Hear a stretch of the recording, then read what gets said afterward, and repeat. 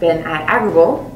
I've got a position here on the weather and the science team here at Agrible, and I have been here, I think this is beginning my 3rd week. So I specifically am on the weather team, and that involves basically getting all of our weather from different sources, wherever they may be, bringing them all in and post-processing the weather data into a form that's useful for everyone else in the company.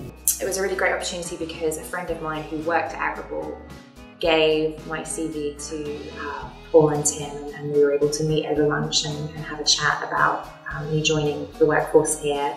Comparing to cities like Chicago and St. Louis, where the traffic's very high, it's really easy to get around, so I feel like I have a lot more independence here in terms of my ability to move in my vehicle.